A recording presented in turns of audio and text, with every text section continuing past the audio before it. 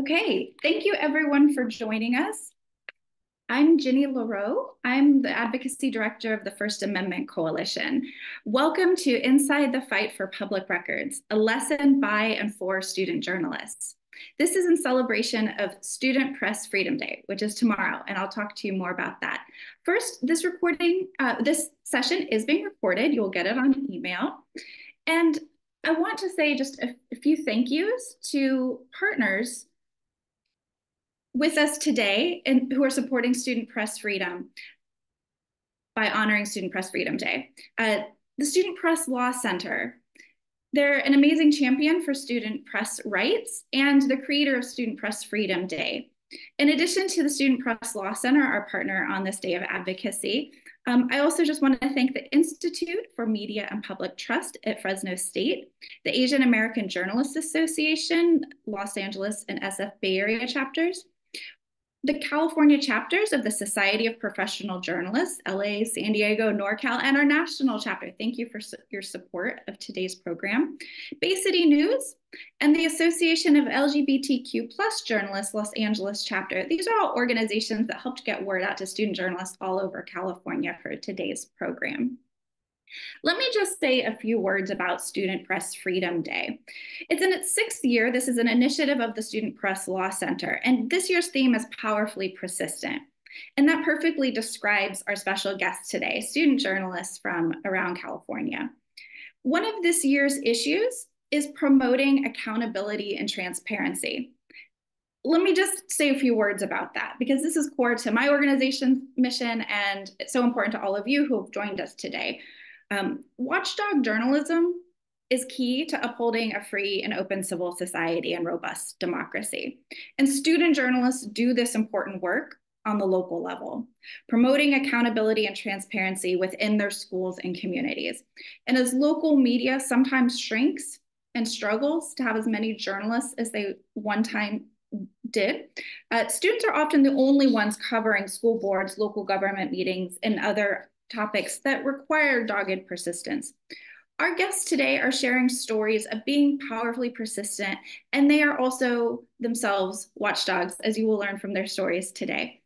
I'm excited for you to meet these intrepid and brave student journalists and hear about some of their real world reporting that you might be inspired to do at your own high school or college campus.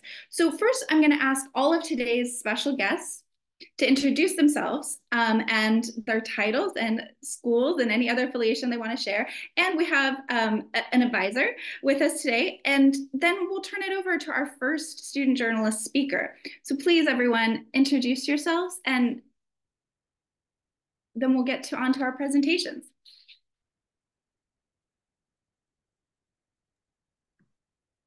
Should I start? Sorry, I didn't know if you were calling on me. Sorry.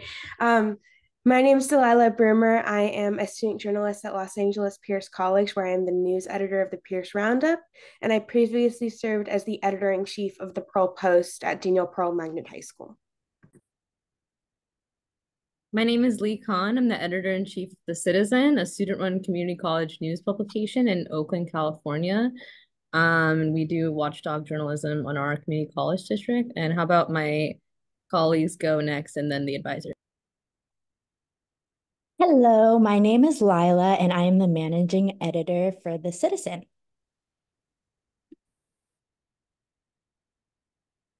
Leo? Hello, I'm Leo. Any pronouns. I'm an investigations reporter at The Citizen. And my name is Shiloh Johnston, and I am the former editor-in-chief of The Citizen. And I'm Eleni Gassis. I'm the emphatically proud advisor to The Citizen. So happy to see you all today and also see a packed house with attendees. Thank you all. Thank you, Eleni, for making time for your students and former students to be here today. And also, I just want to say Josh Moore of the Student Press Law Center is here, and we'll have some important remarks at the end of today's program for you. So with that, why don't we get started with Delilah, who's going to talk to you about getting started with public records reporting as she did in high school, a recent high school graduate, now, as she told you, in college.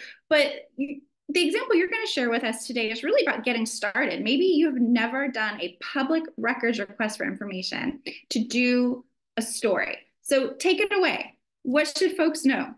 Yeah, so to start, just knowing what CPRA and FOIA are, right? These are really important open government laws that CPRA is at the state level, FOIA is at the federal, that allow us to get really, really useful information for our stories from public agencies.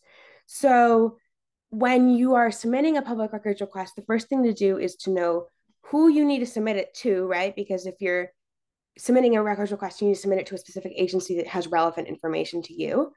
And you need to write and submit the request letter, which we have a nice template that we will go over, because I was so intimidated when I was a high school journalist submitting a public records request, and we had this template that helped so much. So I want to go over that. And I also want to say, make sure to be specific in your request, right? When you're asking for records for something, if you're specific in what you need, not only does it help them, it also helps you get your records quicker. So we can go to the next slide, where we are going to write the request. So once you know kind of what agency you want to submit to and kind of generally what you need to write the request. And if we go to the next slide, I can talk about the First Amendment Coalition sample letter.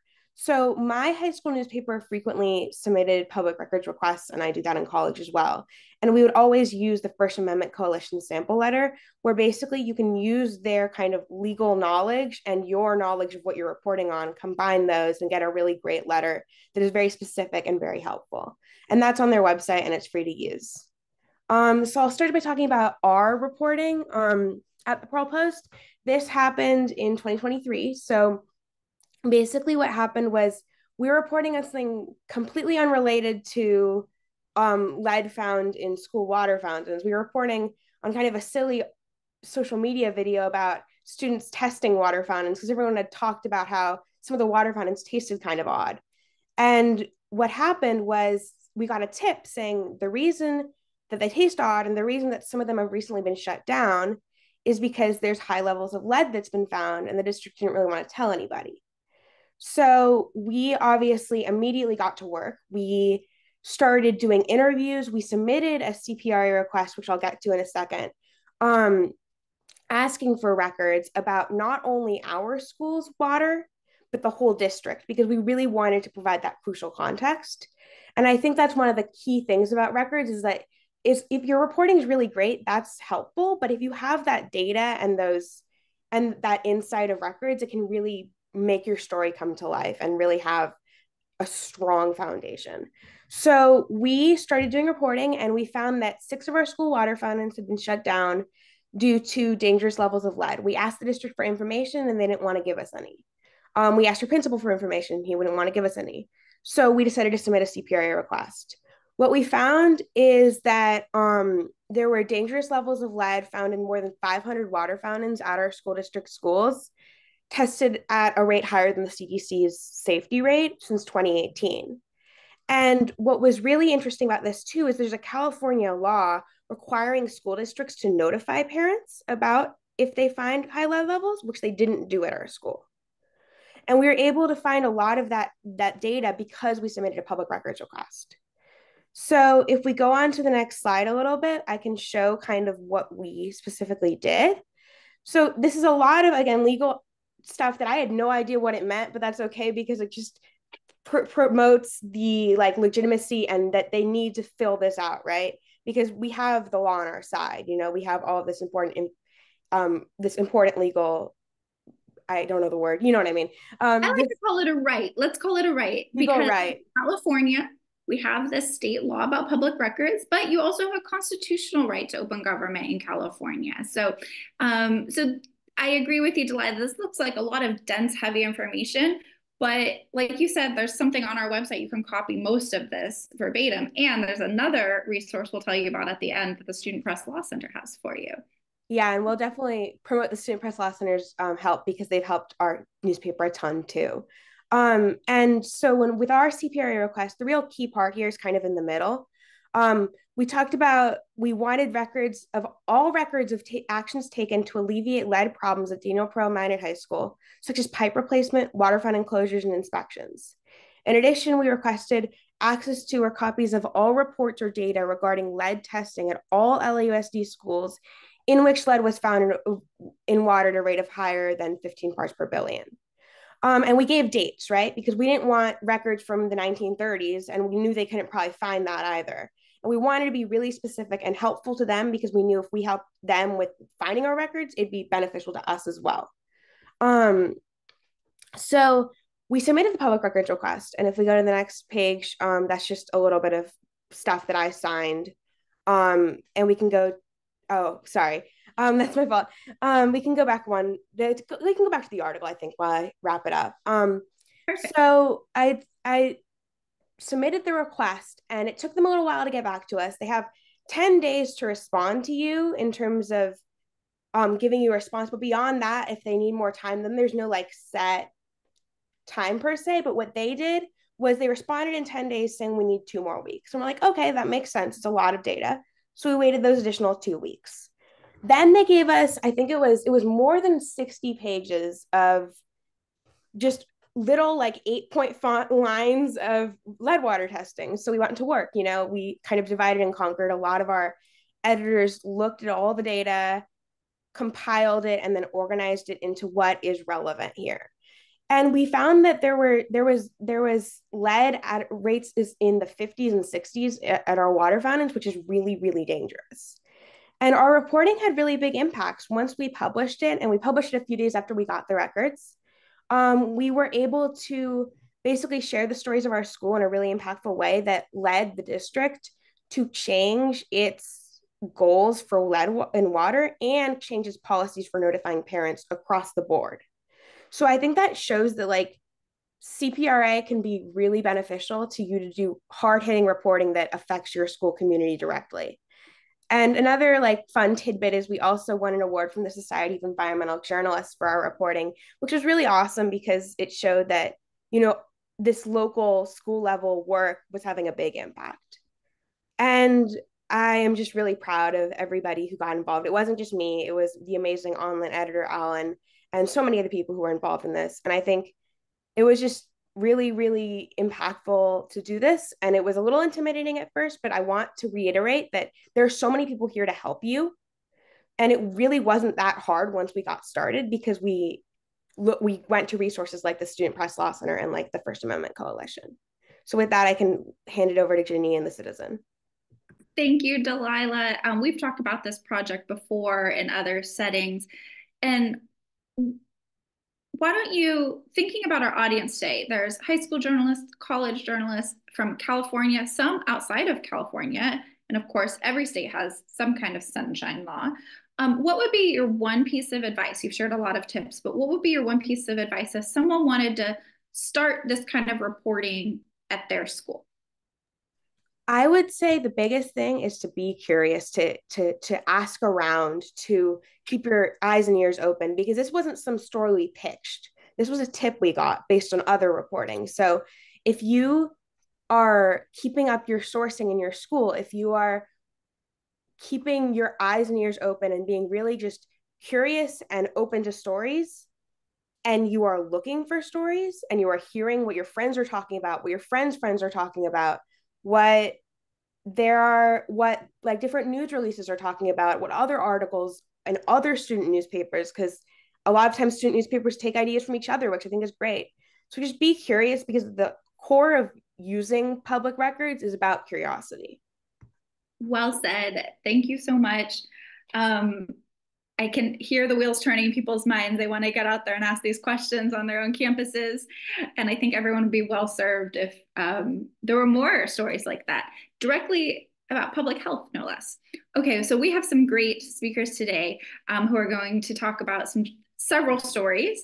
And we have a lot to get through. So we're just going to get right into it. Lee, can you just introduce, what is The Citizen? And tell us just a little bit about your work.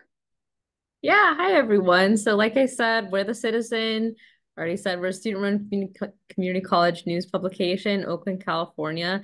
And a big chunk of our reporting is accountability journalism honed in on our very own community college district, the Peralta Community College District. And we are a big, big fan of using public records requests. We file them all the time. I get so excited when a new person comes in and it's their very first time filing a public records request. It's like a rite of passage here. They can definitely be a very powerful tool in that hunt for the truth, especially when you're trying to find out about things that maybe your school doesn't want to tell you. Like in Delilah's example, they didn't want to give you the information about lead. It's honestly kind of fun, and I hope by the end of our little presentation, you'll feel inspired to wield the power of public records in your own coverage at your own school. Next slide, please. So I'll just do quick round of introductions again. Lee Khan, editor-in-chief. I stepped in as editor-in-chief last fall. Oh, Heard from everyone. okay. Okay, So I'll just pass it off then Of I'll just go ahead and pass it off to my team now. So Leo and Lila will tell you about some of the ways they've woven public records into their coverage of our school. And then my good buddy Shiloh here will go over what we learned from suing our district for public records. He's a plaintiff on her lawsuit that got that story actually got picked up by some local publications here, and at EdSource and Inside Higher Ed covered the fact that we sued our district for public records. Again, I kind of hope you'll start to see how you can learn from our experience and apply it to your own school community. So next, we're going to start with Leo. Wonderful. Leo, I can't wait to hear from you. And Lee, we'll be back to you at the end for your pro tips for everyone. So Leo, take us away. Tell us about this story. Hello. So I wrote an article on the state of the elevators in the Tower building at Laney College. The Laney Tower is one of our oldest buildings, and the building's two elevators have been known to have issues for years. While I was working on the story, I received several tips from community members about their experiences in the elevators. The elevators had been known to shake erratically, drop multiple stories, and open on the wrong floors. In one instance, a student in a wheelchair was allegedly forced to back out of a malfunctioning elevator over a multiple-inch gap and was then stuck on the third floor of the tower without a clear way to exit. I also personally experienced a malfunction in that elevator firsthand that same day, along with a fellow citizen reporter. Last May, too, our college president was injured in an alleged elevator accident in the tower after the elevator dropped several stories. Records show that he suffered a concussion as well as injuries to his neck and back, but he declined to comment on the incident. Next slide, please. So in November, around the time I received the tips about the malfunctions, some community members were given conflicting messages from administrators about the state of the elevators on the Laney College campus. One administrator informed students via email that some elevators on campus had been taken offline and were undergoing service. At a board meeting, however, a different administrator stated that all the elevators at Laney College were operational and had been, quote, tagged out because the district had forgotten to pay their inspection fees. When asked about the elevators in the Tower building, the administrator said one has been modernized and the other one is functional. These statements came just weeks before the citizen received the tips about the Tower elevators malfunctioning with people inside. Because of the discrepancies in the information I received, it seemed like the clearest route to the truth would be to seek information about our elevators from an outside agency. I decided to request elevator inspection reports from the Occupational Safety and Health Administration, or OSHA. Next slide, please. I think I was ahead of you. I think I'm here. Okay. We ended up finding that all elevators on campus had been inspected by OSHA in May 2023 after the Laney College president's alleged incident and injuries. Technicians found that several elevators weren't working properly, including the one in the Tower building that we had received tips about. At the time, OSHA had found issues with the elevator's doors as well as with its telephone. OSHA also said they would not issue permits until those issues had been fixed and the inspection fees were paid. In October, OSHA issued red tags to several of the elevators to show that use was prohibited, as well as yellow tags on some for non-payment of fees. There was a temporary permit posted in one of the tower elevators, but it was dated back to 2021. In mid-November, according to the records, a contractor reported to OSHA that the elevator had been fixed, except for the telephone. Soon afterwards, however, we received the aforementioned tips from community members, and I experienced the malfunction as well. Next slide, please. So, several months prior to all this, I was working on a different story about the Laney elevators. I sent a records request to OSHA regarding that story as well, but it took a while to get a response from them. After 2.5 months of waiting around, my professor and I went to the OSHA headquarters in person. While I was there, I was able to get the contact information of one of the people in the Department of Industrial Relations. After the story was finished, we lost touch. Despite the gap in our correspondence, however, he was still willing to assist me on my more recent elevator story months later. Because of him, both public records request processes were relatively smooth and straightforward. I absolutely recommend going in person to the agencies you need answers from if you have the ability to do so, or at least being diligent about following up on your requests via email or phone correspondence. Also, be nice to your contacts. The relationship I built with my OSHA contact ended up being invaluable despite the months between our interactions. I'm so inspired by this story. And again, who can't relate to this on your own campus, whether you have elevators or other safety places where it's very dangerous for folks if things aren't operating properly. This merits investigation anywhere. So I'm so impressed by this project, and I appreciate your tips. Knock on their door, show up. The government is there to respond to you. And be nice to your sources. These are people, you know, who may want to help you. Wonderful presentation, Leo. Thank you so much. Who's up next? Lila? Yes.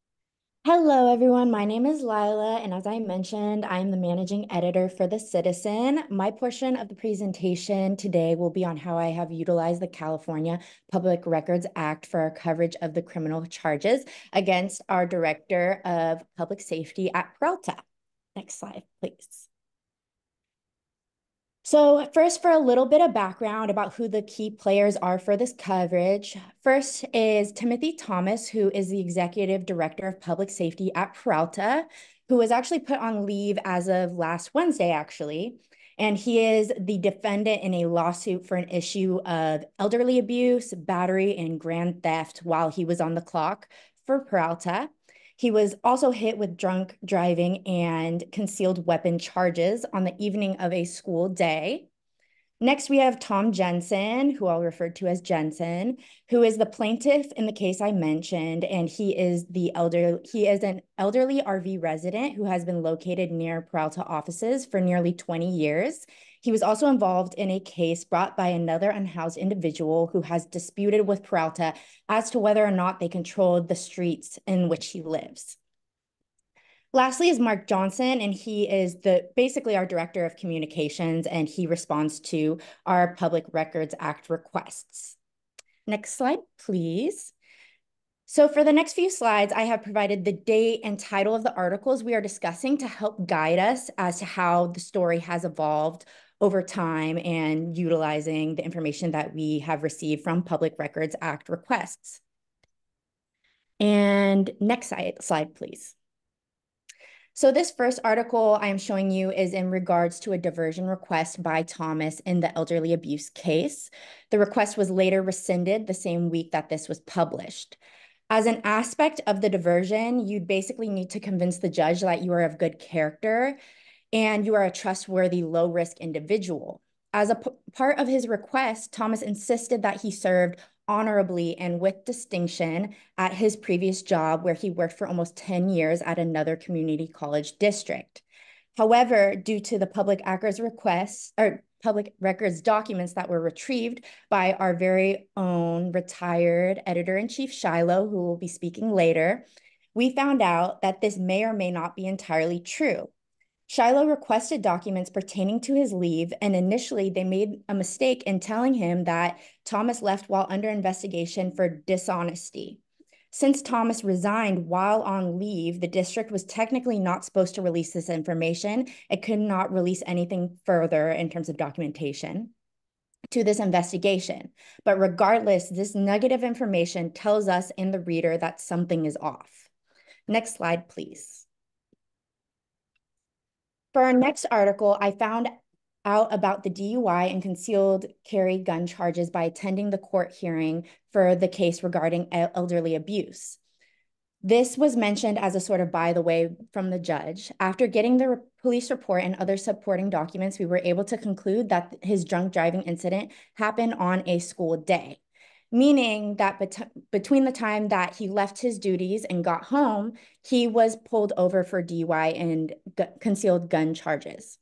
This is an issue because our district does not allow weapons on campus unless you get exclusive approval from the district, and recent efforts by our district to get weapons off campus, which is a rule that he is supposed to be enforcing, and through a Public Records Act request, we found out that he does not have clearance to hold weapons on campus. So now we have to ask the question, was he on campus that day? And if so, can he prove that he did not have a weapon while on campus? You can see on this slide in this first communication that we received in response as to whether or not he was present at a district office that day, Mark Johnson replied that Thomas took the day off from work. I then asked in a separate public records request for Mr. Thomas's schedule from that week to see if he was scheduled to work. In response, I received his schedule from every day that week besides the Monday in question, which is very strange, right? I then followed up, letting him know that there was a day missing, and lo and behold, he was scheduled to work that day. And there were no time off requests by Thomas for that week. Next slide, please. So I reached out to Mark Johnson regarding the inconsistent information that was provided and the comments that he had made. Here we can see how the story changed. Now, Johnson said in the initial statement that it was inaccurate and stated that Thomas worked from home that day. So I submitted another PRA request to see what the process was for requesting time off at our district, and also any documentation just showing that he did indeed request that day off, or if there's anything else they can do to confirm it. Just last Wednesday, I received a response from the district that they have no form of record that he worked remotely that day. So this is still a developing story. If this story interests you, please check back on our site. The next court hearing is March 6th, so I should have the next possibly final update on his cases by then. But the bottom line is, had we just accepted the initial response from them without following up for documentation, we would have moved forward with publishing and therefore affirming misinformation. However, since we let the readers know we're still waiting for confirmation, and we did the extra work to ask the district, will you state this? Where are the documents?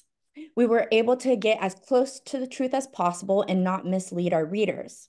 This is our job as journalists, to ensure we are getting accurate information, and this means not just trusting these institutions in their responses at face value.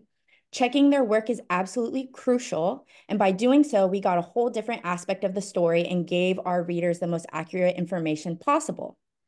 Thank you. Again, my name is Lila, and I'm passing it off to Shiloh. Thank you, Lila. So much tremendous reporting here on, remember, a public official. For those of you at public universities, colleges, high schools, your teachers, a lot of your security officials, your administrators are public officials, and they are subject to this kind of scrutiny. So thank you for your service, Lila. These are not easy stories to do. And now we're going to talk about, you guys have made it seem so easy just to get these records and do these stories. Now, Shiloh, I think you're going to give a little bit of reality check that definitely will resonate with folks here who are sending in questions. Well, what do we do if they delay, they over-redact? And why don't you tell us about your story of pushing back? Yeah, absolutely. Yeah, so essentially today I'm just going to, wait, can you guys hear me? I had to move because of some noise upstairs. Okay, cool. You sound great. Yeah, so today I'm just going to talk about essentially using lawsuits as a tool or an instrument for getting public records, specifically for student publications. So yeah, if you can go to the next slide.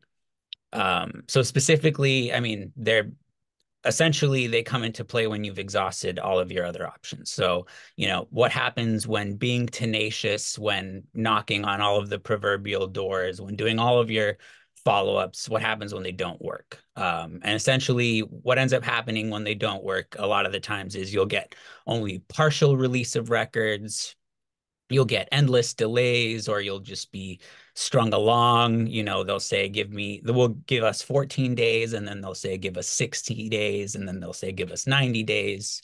Or sometimes they'll initially acknowledge that they've received your request and then no longer communicate, or they won't respond at all. And that was the dilemma that the citizen was faced with the particular investigation that I'm going to talk about today. So next slide. So yeah, I'm not going to focus too much on the investigation because I want to get to the lawsuit, and especially using it as an instrument for getting public records requests.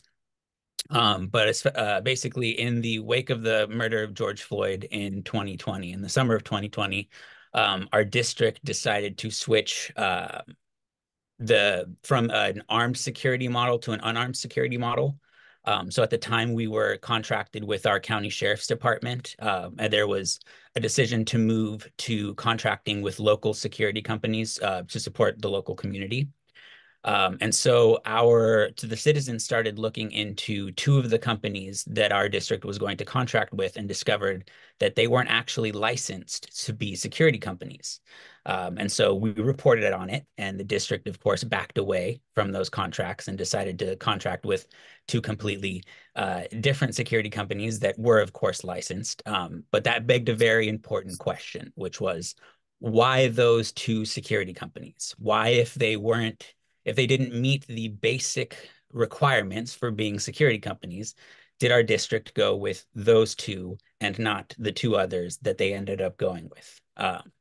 And basically, we asked those questions by filing multiple public records requests, and the district, by not giving us what we asked for, let us know that they weren't going to answer the questions that we were asking. So next slide.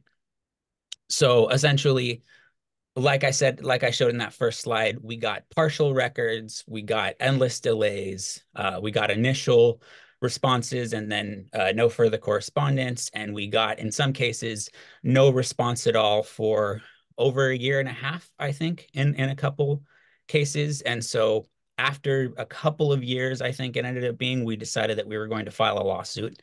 And getting ready for a lawsuit takes a while. So in January of 2023, we ended up filing a lawsuit. So here you can see what the top page of a writ of mandate looks like when you send it to court. Next slide. So just so you can see. Hello, can I interrupt you just really quickly totally. here? Because this is a big step, and not everyone has the resources or the interest. But here you have your name, you and other student journalists have your names on a lawsuit. That's not just against, any agency, say, somebody out of state or a state agency. This is your own school, right? So I didn't give you a heads up, so I'm just putting you on the spot here. Emotionally, did you have any issues? Were you scared about retaliation, or did you feel it was righteous? Just any thoughts, if you can think back that far now. Personally, I was going to talk about this later. On top of wanting the records, I was tired of the district not adhering to the law and felt that this was the soundbite that I used when we kept getting interviewed, but essentially like a pattern of disrespect, right? Where we just felt like we weren't being taken seriously. And so part of my reason for filing the lawsuit was to try to set a standard where in doing this, hopefully the next iterations of the Citizen would be taken seriously when we were filing PRAs, right? So it was also about like the principle of it. So I wasn't really afraid of retaliation. For me, there was like some sort of righteousness in it.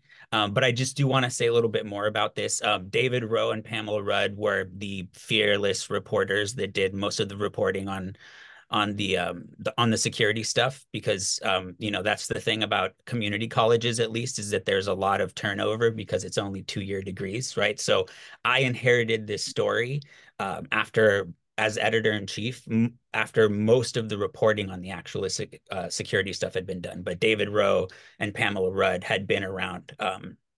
Another thing to point out, which I'll get to a little bit later too, right, is that the names that get on these lawsuits are the names of the people who filed those PRAs. So that's something to take into consideration when you ended up filing a lawsuit. That's a great strategy point, and that applies if you are tuning in from any state where you're interested in federal agencies and submitting FOIA requests, federal FOIA, or you're a professional journalist. I see some familiar names who've tuned in from who I know are out of school and journalists. And this is a choice you always have to make. Who's going to sign the request, or are you going to do it anonymously? In some states, they allow that, like California. But to enforce it, you're right, as we discussed earlier. You know, you have to make a choice when you go to court, whose request and who's willing to be a plaintiff. So we won't get into too much of that, but I will say that if you want to talk about these strategy questions, we have 2 free legal hotlines, student journalist one and ours at the First Amendment Coalition, which is open to all. We can talk with you about these sort of strategy decisions as your ally. Okay, so Shiloh, sorry to interrupt. Thank you for having that. Just a little pull back the curtain. What do you want to talk to us about next in the lawsuit? Oh, well, yeah, essentially it was specifically 6 outstanding PRAs, most having to do with the security stuff, but also district credit card records. And I also just wanted to point out, this was towards the beginning of the original Tim Thomas Jensen altercation. So I wanted to point out that even back then we were looking into all of this. So yeah, just next slide. Yeah, so 9 months later, we won, and it was a big success, and I feel like we accomplished a lot. And I could frame this in some sort of way, like after a long, you know, protracted ground war with the district, we broke through the front line and won a great victory for, you know, transparency and accountability with public institutions. And that's true, and it was exciting, and we really did accomplish something. But I feel like if this is going to be instructive, we have to talk about the practical realities of using a lawsuit as a tool to get public records for student publications. And the practical reality is that there are pros and cons. And I think it's important to talk about both of them. So next slide. The pros, I think the first one to talk about is that public institutions don't like bad press.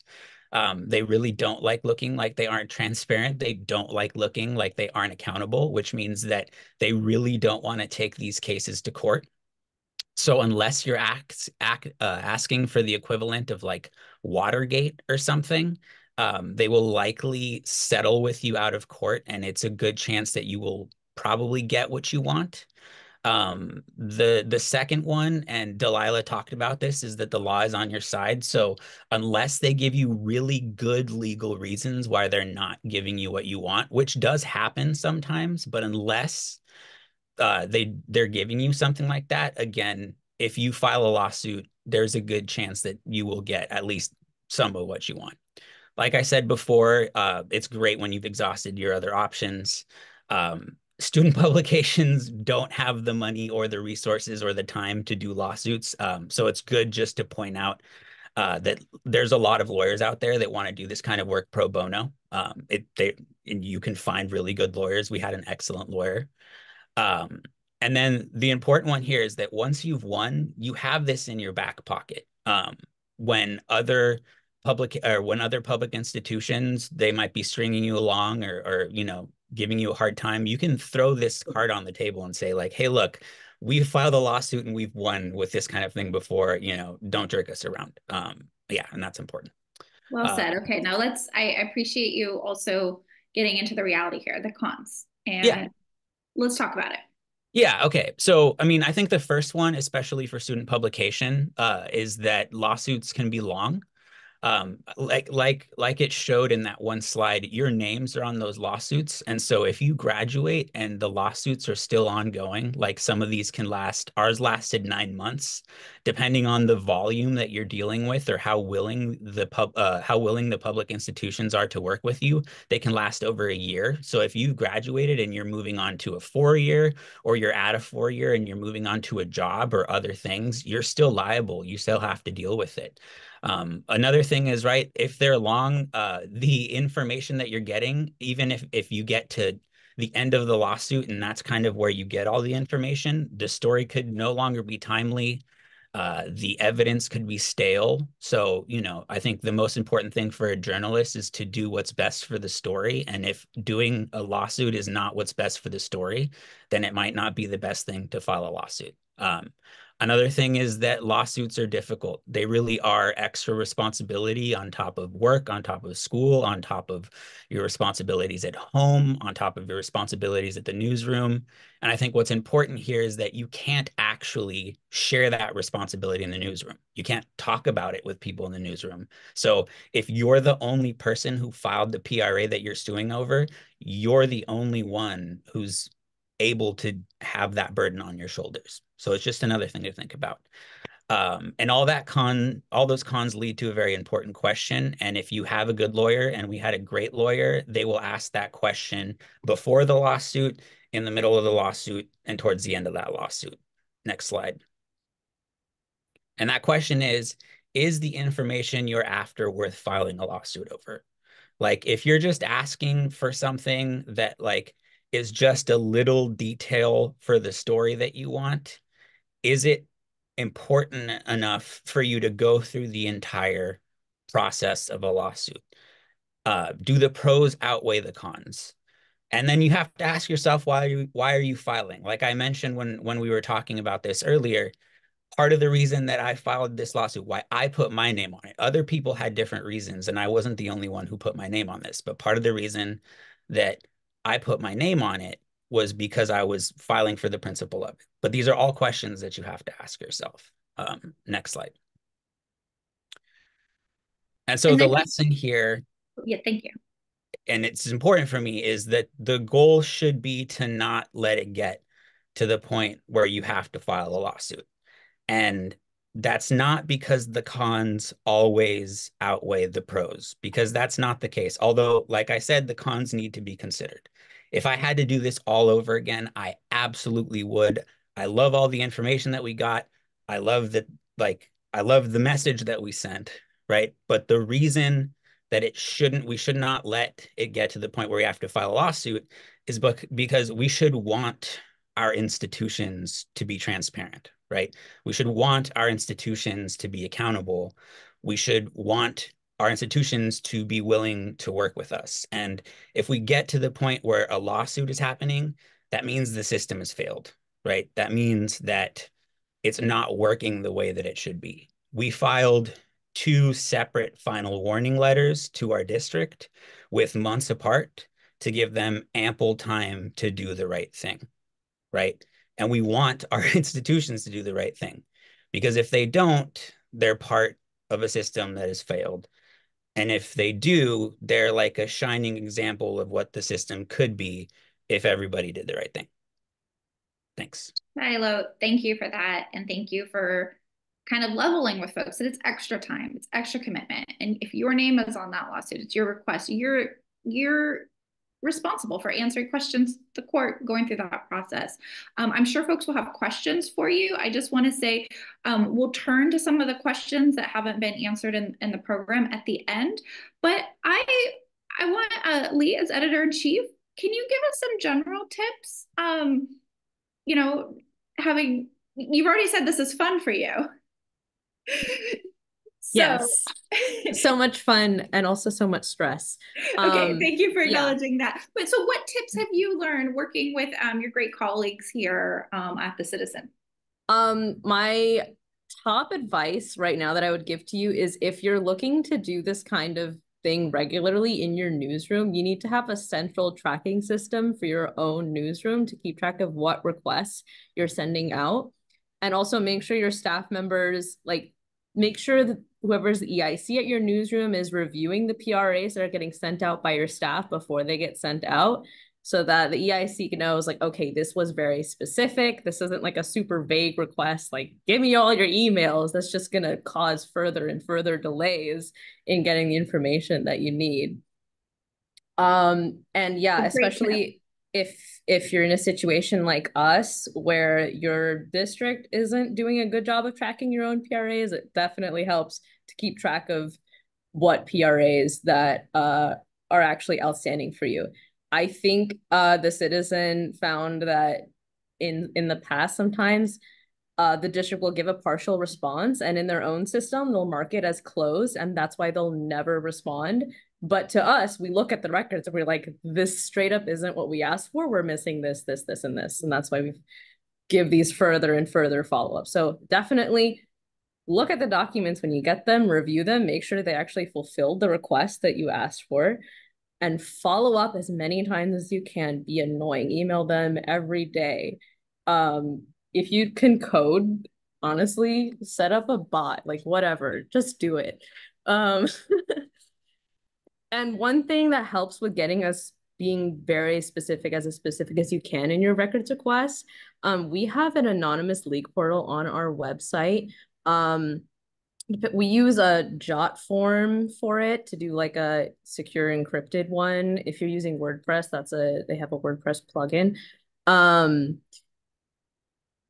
That can be a way to get very specific information about the document that you need. Like, someone could anonymously submit the document that you want through the leak portal. You can't trust that document. You can't use it necessarily, but you can use it. You can turn to the district and be like, I know the name of this document. I know what keywords are in. I know the contents of this document.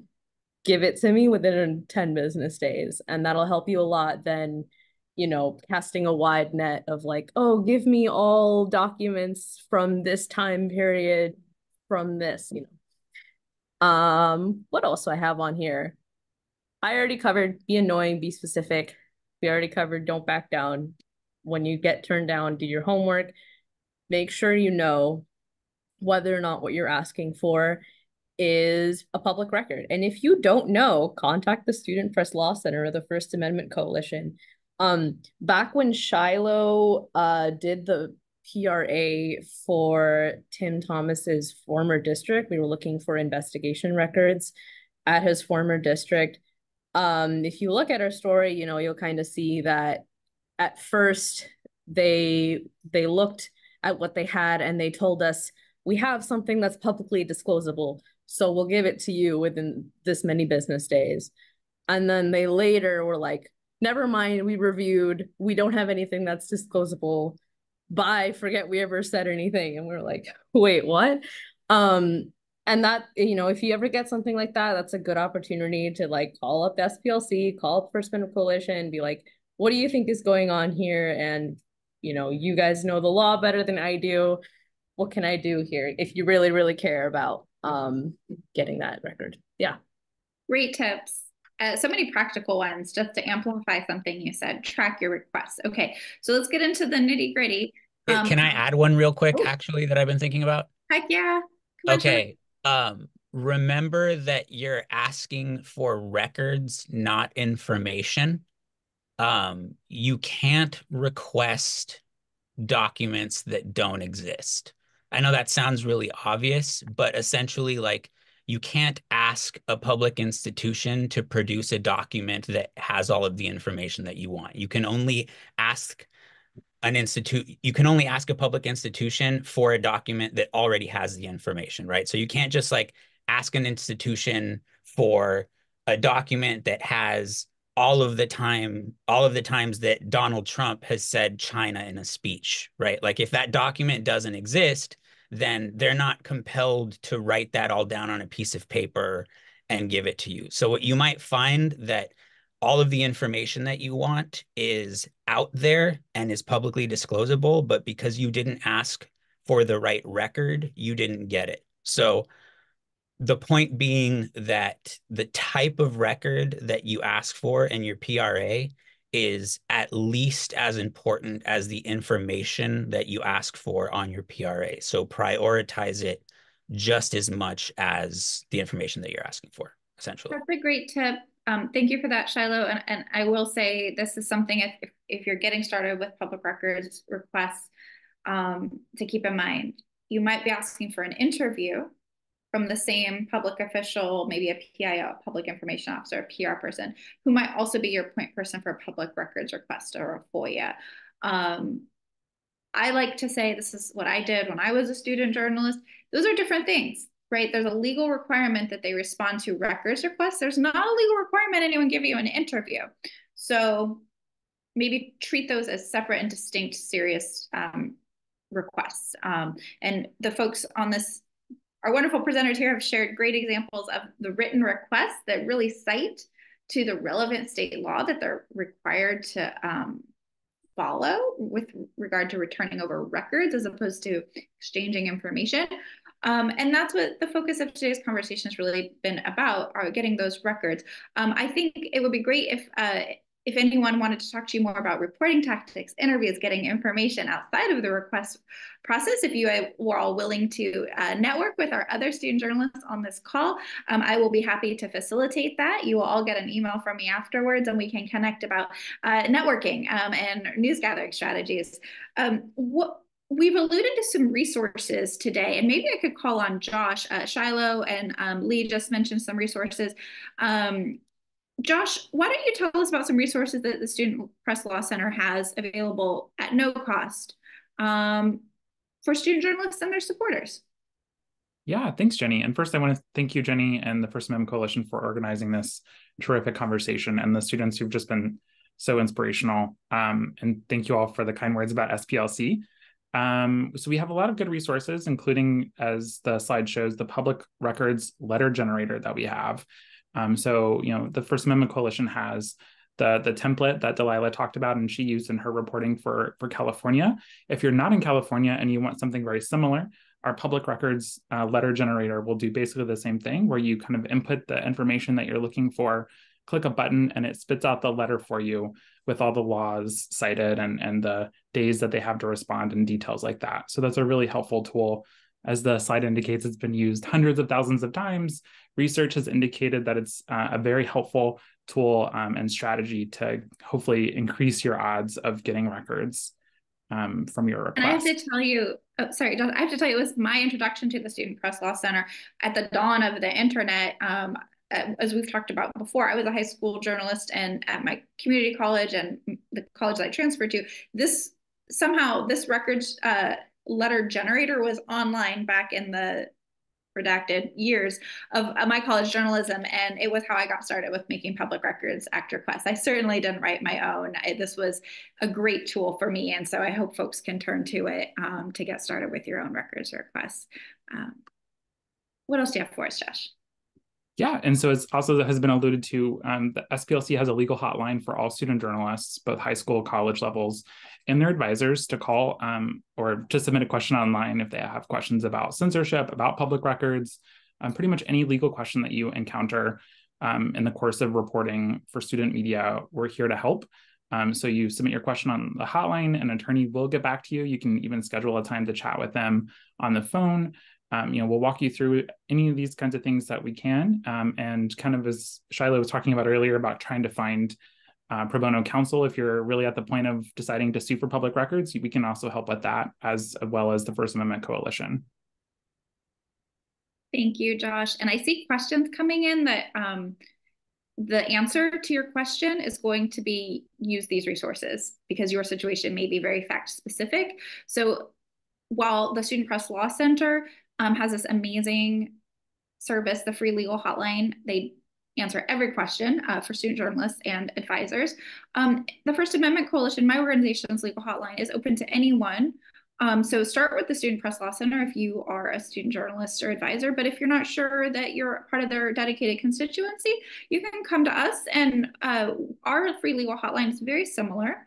We have staff attorneys who are experts on open government and First Amendment issues, and you can share with us a public records issue you're having and the specifics, and the attorneys will review it and give their expert information. You're not hiring us. The lawyers who work for my organization don't represent you, but they're going to give you information that we hope is empowering and helps you break through barriers, or at least understand the issues.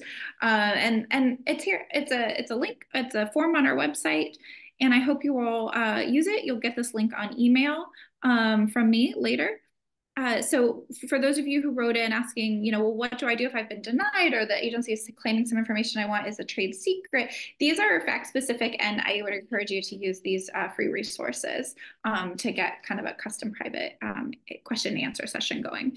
Okay, so Josh, can you also plug for us this terrific initiative? Yes, I would love to. So last year we started the Student Freedom of Information Award at the Student Press Law Center in partnership with the Brechner Freedom of Information Project at the University of Florida.